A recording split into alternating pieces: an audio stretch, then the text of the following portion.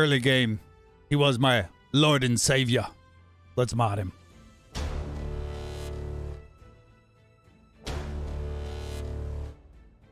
Welcome back, guys, to Fort Mark. We're back with RamBam. We're going to do some more Jedi. It is Jolee Bindo time. So let's go ahead and get this in here.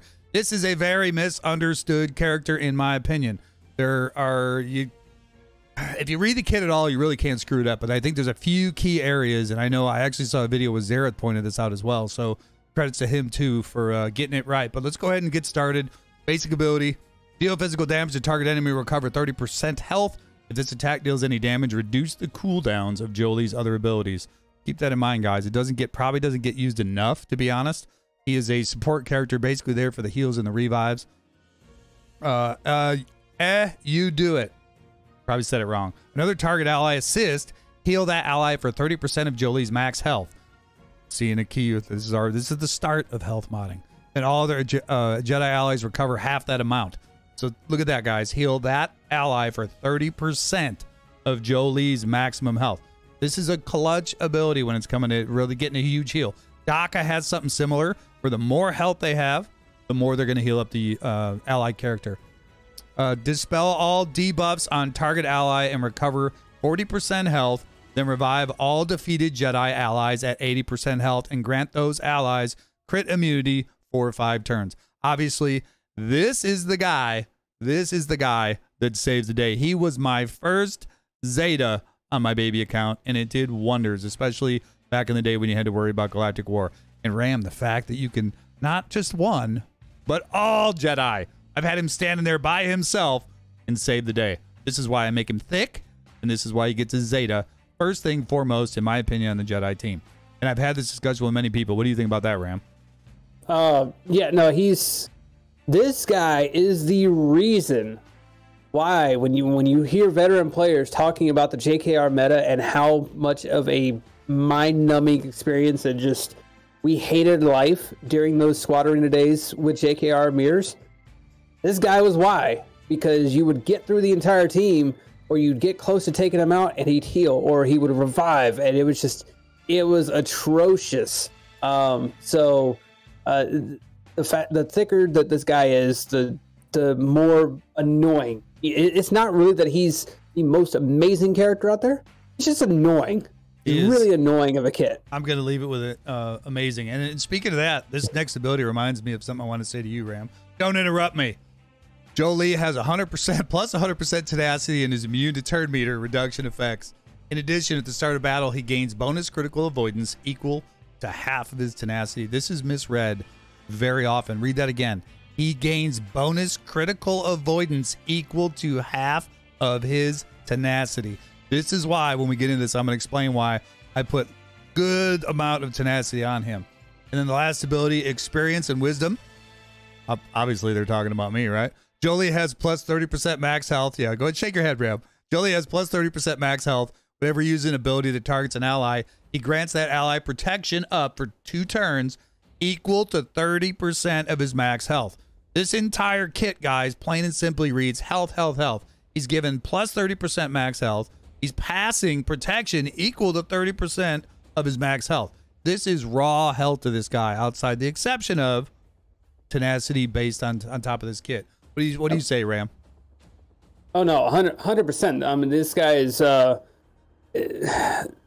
guy's kit is, yeah, as long as he is the thickest guy on the team, it's going to make it a pain in the butt for anybody to go up against him, or it's going to make it a lot easier for you to take out teams that generally deal high damage, like Grievous. A lot of times JKR is going to be the counter for Grievous, and so this allows them to revive constantly under that team. So definitely want to get him as thick and as tenacious as you possibly can.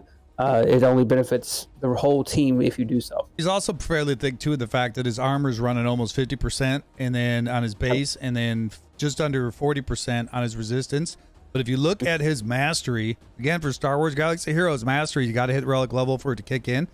His kicks in with critical avoidance, health, as we've been talking about, and resistance. So that's where he starts gaining these bonuses. So here it says he's got 4.5% critical avoidance, but he gets that additional on top of his kit as well. You'll see my guy, very little protection. I've only got 7,000 on him extra, but I got 21,000 extra health on him. And I gold modded him as well because he, to me, is the key to this team. He survives, you survive, plain and simple.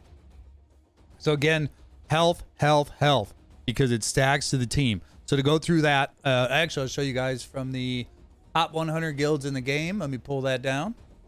So looking at this, everybody, 50% of the community at the top end game is health, health, health, all the way across the board. The next one down is 21% health, health, tenacity. This is what I'm talking about. So these guys are getting it right as well. Best triangle mod, health. Best cross was at 72%.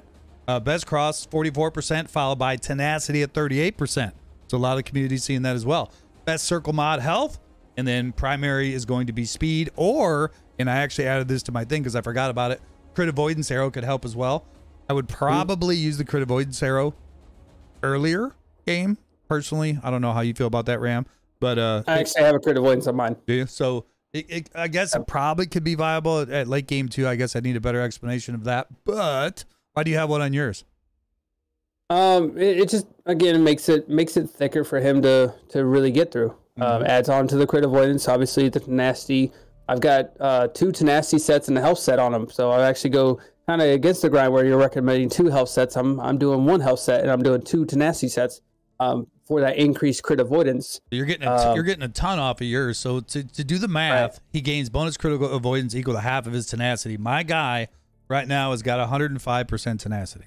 So my guy's got 115. Yeah, so he's getting what, 52 extra crit avoidance on top of that. So I'm getting with his kit 56% crit avoidance, and I think there was something else in here if I remember.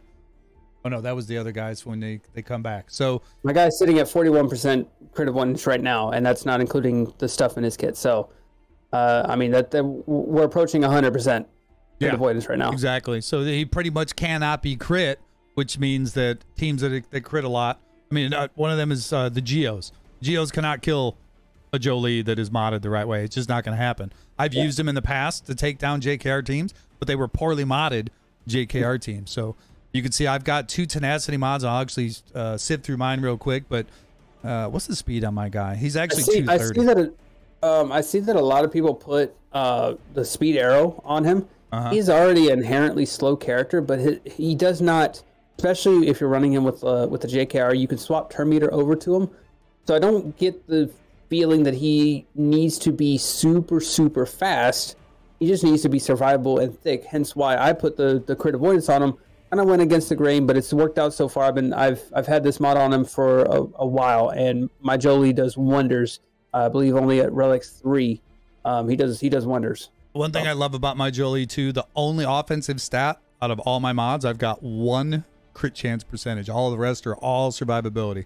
I couldn't ask for better mods on Jolee. Tenacity, defense, health, protection, everything is basically survivability or a defensive stat. So outside of the speed, of course, but tenacity, stack. But guys, seriously, think about that. Tenacity on your Jolee, if you can get it even just through the secondaries, is going to help him avoid the crit avoidance. And that is an amazing survivability in his kit. Absolutely. Like I said, in my notes, you guys will see it'll say try to find mods with fewer offensive stats. They're a bit of a waste on this guy. Speed minimum goal. What do you think, Ram? Again, not super critical. Nope. Because I mean, you have to assume you're probably going to run this guy 9 times out of 10. You're going to run him under JKR, so inherently you're going to get at about 30 speed on average from JKR lead. Speed, yep. Plus, you're going to get the turn meter. Plus, you're going to get the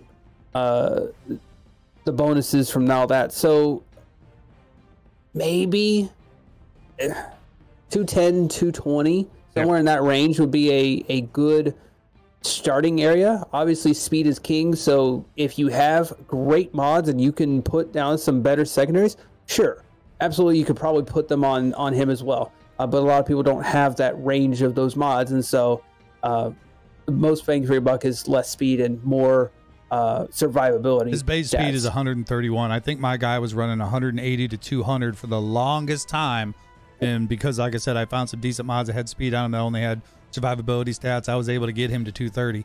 If you can get him to 210, 220, I'm with Ram. That is the perfect spot for him. If you can get him faster, obviously that's more healing, that's more revivability, but I think there are better places for speed. I'm 100%. What about the Zeta priority? I already gave you mine. He was my first, and I regret it none. If we are looking at specifically a JKR team, then Zeta priority, yes, 100%. This guy should probably be your first Zeta on a JKR team. Mm-hmm. If we're talking the whole roster, it's hard to justify him being the very first Zeta priority across your entire roster. Keep in mind that JKR was my first decent team that I opened. Sure, right, and yeah, for a JKR team, there's an argument to be made for his Zeta because his Zeta makes the team, right, or JKR's lead. Right. And there's an argument to be made for both of those Zetas. High priority on his, if not the highest priority for JKR. Let's keep in mind too, like my choices were when I first started out, it was a Bastila-led team without a JKR, so I could afford it. And I was ready to get Zetas at, what is it, 72 or whatever it is, with the ship ability. So Jolee was the guy that kept everybody alive, so that's why I did him first. But you're talking beginning game, so that was my goal going in. I wanted Jolee first, but I wanted the Jedi for the Galactic War because Bastila gets through the Galactic War with ease because she resets her protection every single round, so it's easy wipe every time. So that's the way I did him. But I 100%. We're in 2022. Get out of 2017. Listen, it's still viable. Just because, all right, 85. You still got to do your Galactic Wars, whatever. You got to get your credits. But yeah, guys, this guy, yeah, this guy's an amazing character. Secondaries, I obviously recommend health. Any additional protection is fine. Speed, I actually need to update my sheet for you guys when I edit this in. Speed is okay, but not 100% necessary. Defense and tenacity, any extra tenacity you can put on him to get the crit avoidance is amazing. Anything to add, Ram? For the relic priorities, I would say somewhere around an 8 to a 10. Somewhere in that range, depending on where you're at in the stage of the game, whether you're beginning or end game. Obviously, each relic level is going to add more health, more mastery, which adds more health and more tenacity and more crit avoidance and more everything to him. So he has a very high priority of relic of being taken to relics and taken to high relics because of those capabilities. And again, once he survives, he can revive the whole team, and they all survive, and you win. Once you start investing in your into your Jedi team, he is #1 for me. So I have him listed as a 10 for priority. I'm gonna stick by that, just for the fact that to me he's the first one that should go to Relic, because he can just keep bringing him back. If you can't kill him, you can't kill the rest. That's just my opinion, and it worked for me. So I'm gonna stick with it at a 10, even though he doesn't have a ship, but not until you start working on your Jedi team. They gotta be good. All right, Ram, I appreciate it, brother. One more video to go. We've got the master, the Grandmaster himself, GMY, coming up next. In the meantime, guys, you know where to find us over here and over there. And don't forget to hit that follow button. I appreciate you guys. In the meantime, we are one battalion strong. Thanks, Ram. Shut up and sit down. Jolee. The fact that he's an old man just makes him more like you. Maybe that's because we got something in common.